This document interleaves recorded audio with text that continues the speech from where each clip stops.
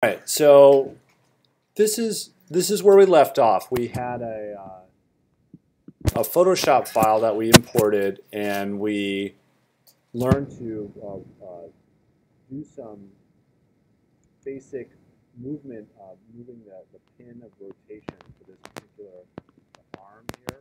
All right, and so which is fine. I mean, and we worked with the motion blur and enabled motion blur. All right. We also paired the sight to the arm so it's stuck to it.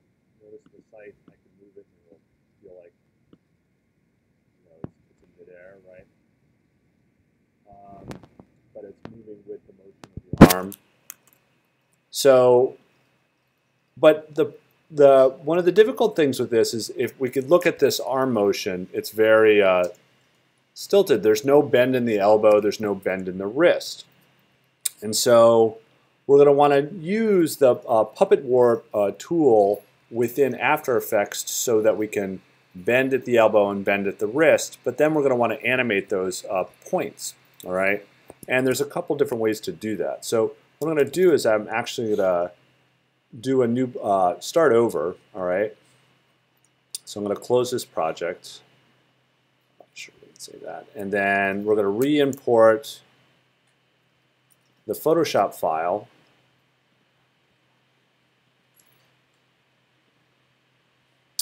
and we have our same.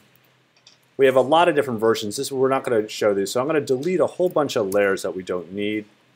And instead of using the scythe and arm alone, we're going to keep the arm and scythe together. We're going to get rid of this blood splatter. All right, so we have this one object right here. And you can add, and I'm going to save this so I can undo this. So this is children of the corn poster with puppet pins. All right. There's a this little pin tool becomes the Puppet Warp pin. And when you click on it, it generates, and you pick a point. So for the moment, I'm gonna, so I can see where the shoulder is because it falls into black. I'm going to turn off the title and the background, so I can say, okay, this is about where the shoulder would be. And you can see it generates this huge mesh. And then I can put where the elbow is and where the wrist is. All right. And these are movable. Now you can see I can move these just like I would in Photoshop. And these actually are, when I do the twirl of the triangle within that layer, so the effect, it generates this Puppet Warp palette and the effect of that Puppet Warp palette. Now there's these mesh. And you can see the number of pins, and each one, when you select one, you can you see each one's highlighted. So a circle around a yellow circle means it's not highlighted, the outline, whereas the filled-in yellow circle means it's the one that's active. So it's actually really easy to rename these, and it's smart in the context of something like this, so you know where they are. And so I'm gonna just hit the return key, and I'm gonna name this one shoulder. I'm gonna name this one elbow. And I'm going to name this one wrist. All right. And so right now these pins, and I can turn the background back on, and I can turn the title back on if I want to. Which actually, why don't we not do that? And so I can just define points now. So if by default all these triangles. All right, there's a keyframe. Each pin is considered a keyframe. It assumes that you're going to want to make changes. So I don't have to keyframe them initially. It's automatically assumed they're going to be keyframed. All right, so you can see the blue dots when I hover over the starting position. And so if I move forward, and let's say I was going to back up the arm, I could back the arm up. All right. And you can see I have to move them independently, so they're not paired. And so it's okay for the sake of this pretty simple animation. And so now I can watch the animation, right? And so not unlike the previous version, it rotates back, but now it's not happening all in the shoulder, right?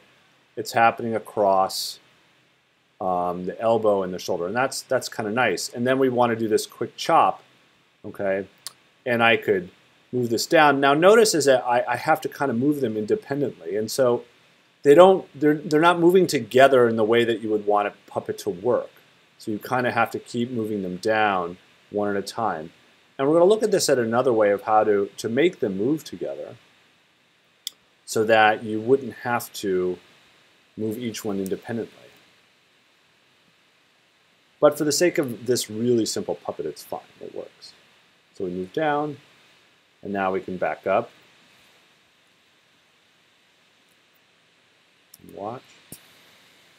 All right, and so that didn't look kind of natural, and that's because you can see the arms kind of, you see how it gets squished, right? So the position of the elbow isn't natural. So even this isn't perfect. So how am I going to fix this? Well, there's a tutorial that I discovered that's really wonderful by this guy, Robin Fuller, where he talks about how to rig a puppet using a combination of pairing what are called null objects to these puppet pin points, which we're going to do. So what I need to do, using what's called an expression, an After Effects expression. So what I need to do is I'm going to actually delete all these pins. I'm just highlighting all these movements. I'm going to highlight them and delete them. So we're back to our initial set of pins. And what I'm going to do, and I'm kind of doing this backward. He suggests you make the null object points first, which is useful since you need to be able to see the pins. So why don't we do that? Let's start completely over. We're going to just delete all these pins, and we're going to turn off the corner and the kids again, and I'm going to create a null layer. I'm going to say new null object. All right, and this thing called a null object is just a little square, and the whole point is it's something that you can tie other things to. And so in this case, whoops, I'm going to make this my pivot point. Notice the left-hand corner is the upper left-hand corner is the pivot point. So if I rotate, the rotation point is not the center. It's at the upper left-hand corner. All right. And I'm going to rename these. I'm going to name this one shoulder. And I'm going to just copy and paste this. Oops.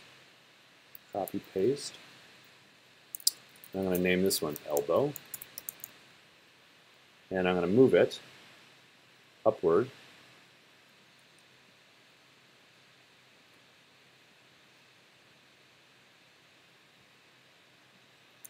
Copy and paste again, wrist. All right, and I'm going to put that right at the wrist point. Okay, and so now I have these three null points, and I'm gonna parent them as you might expect. The wrist moves with the elbow, and the elbow moves with the shoulder. So we would say wrist to elbow, elbow to shoulder. All right. So if even though it's not going to move the picture yet, the image behind it, if I were to move now the null object, it moves the others with it, right? So you get an idea of how the parenting works, and same with rotation. So if I rotate the null object, you can see the other ones are going with it, all right?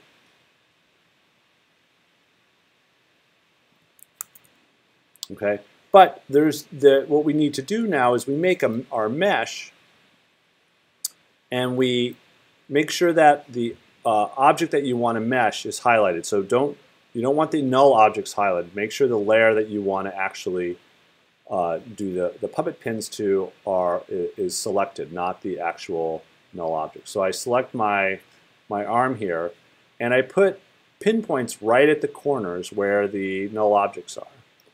All right, it's tough to see this one. Whoops.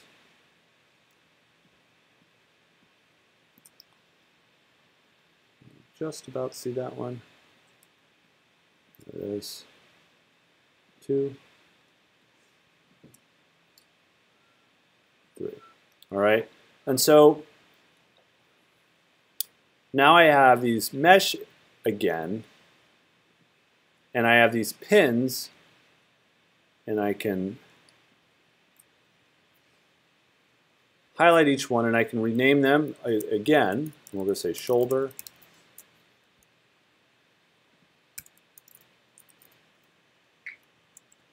elbow, wrist. And so here's the interesting part. So effectively, by default, the mesh follows one pathway to anchor that point, all right, to the mesh itself. But we can instead tell the mesh point to follow the null object, and that's what this. You can see he leaves. Robin leaves it in his tutorial, the code, but I also put it here, and I'm going to put it in my notes as well. So I'm going to copy this, what's called an expression, all right, and whoops. In the shoulder, when I twirl down, we'll see the stopwatch, and I hold down the Option key because I'm on a Mac. On a Windows, it's Alt. I hold down the Option key and I click, and it brings up the expression. And I literally paste that code in there, and you can't see it, but I'm going to arrow up, and it's waiting for me to name the null object. See, it says null layer name. All right, and I'm going to replace null layer name with the layer name, and this is why it's good to keep things named the same as one another so you can recognize. So that one's shoulder, and I do the same to this one. Option, paste the code, arrow up, replace this one with elbow, and make sure you don't hit enter because that'll put the code on the next line, and that'll mess it up. But you can always just repaste it. Just select all and repaste the code. Actually, I'll make a mistake on this one on purpose. So Option, paste the code in, wrist, and so say by you're used to confirming things by hitting enter, and you can see that's wrong because it moved the code down. You can either delete it or you can just select all and Command A, Command V to paste it back in there. And then start again. Wrist. All right. And if you make mistakes, it's going to tell you there's expression errors, just up like that one. So we'll undo it. Try again. Paste.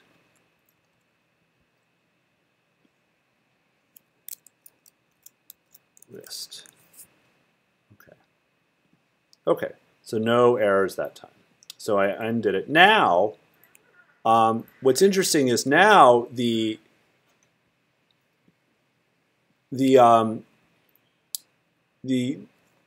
position and rotation.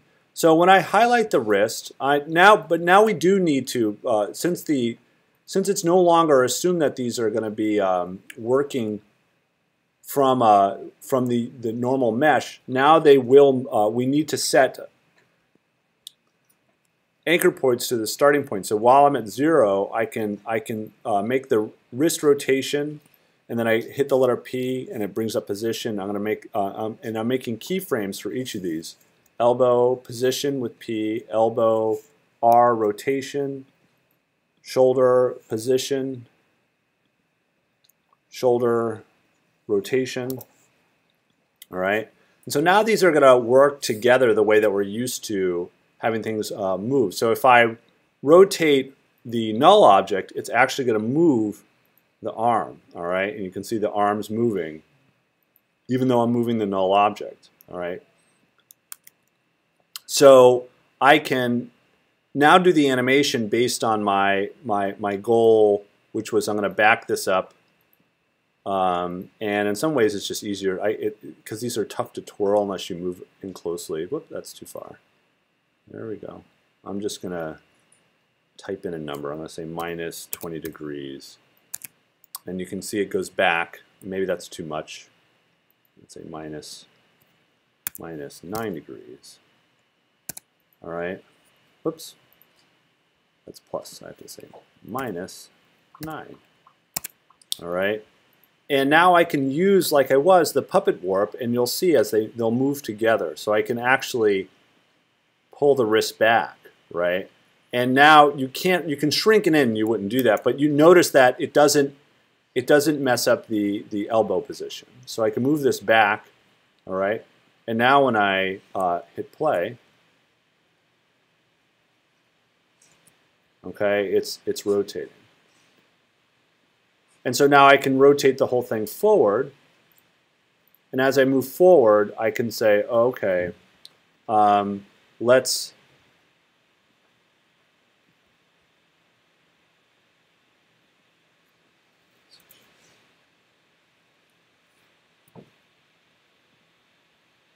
move forward, and I'm going to rotate the arm forward. So I have to rotate all the way down. So I'll select the shoulder, select the rotation. All right, we want it to go, that's too far, about there. And then when I back up,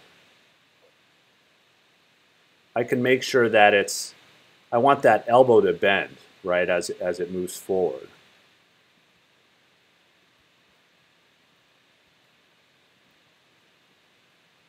Oops. Or we can use it at the wrist. Oops. Rotate the elbow.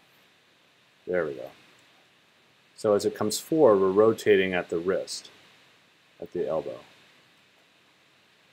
And now it doesn't look so awkward. And we can add our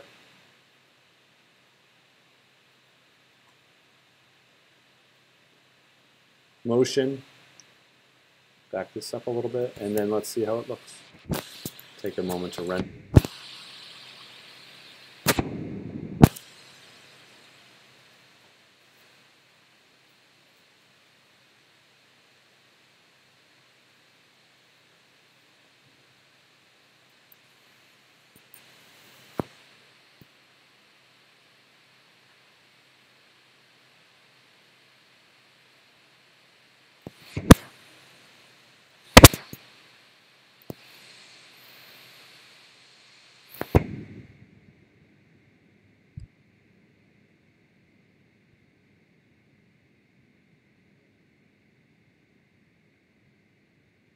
So now you get to work with the puppet warp in the way that you're used to nesting, all right, shoulder to elbow, and have things move with it, which is something that you can't do unless you use these null objects and this expression code. And that's it.